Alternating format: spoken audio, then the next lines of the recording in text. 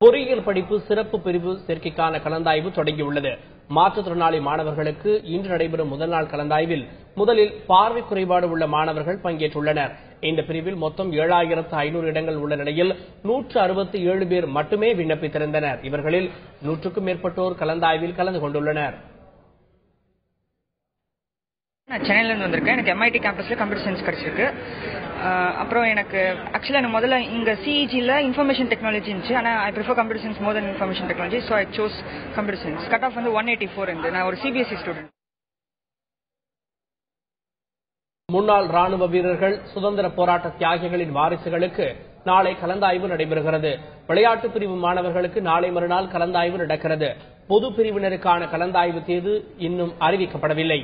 10ஆம் தேதிக்கு பின்னர் அறிவிப்பு வெளியாக வாய்ப்புள்ளதாக அண்ணா பல்கலைக்கழகம் தெரிவித்துள்ளது.